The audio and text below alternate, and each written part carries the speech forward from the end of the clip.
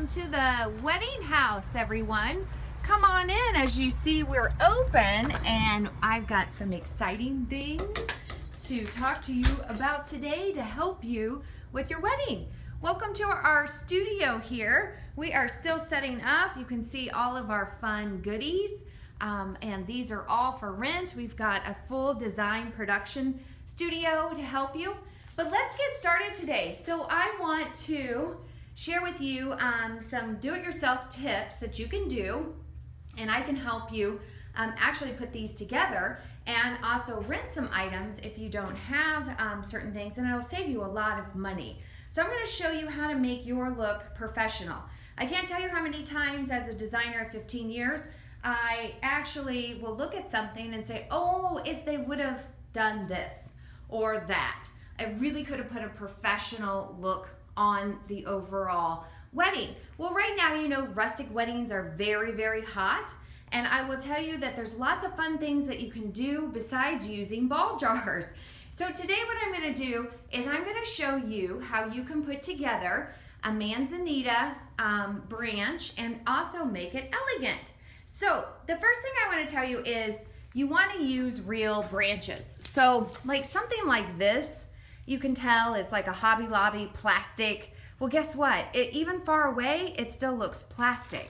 These are actually, and I rent these, but these are actually manzanita branches, real trees and real branches, and they have been hand dipped. So you're gonna get that authentic look.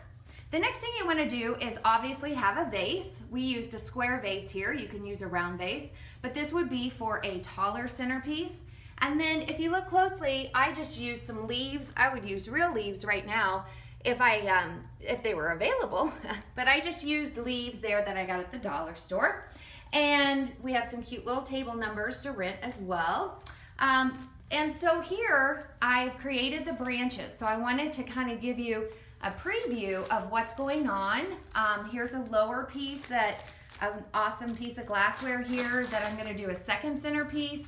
And then I'm gonna show you the next step is how to get rid of this ugliness here and really put some final touches, whether you want gold, you wanna use those ball jars, pearls, and even crystals.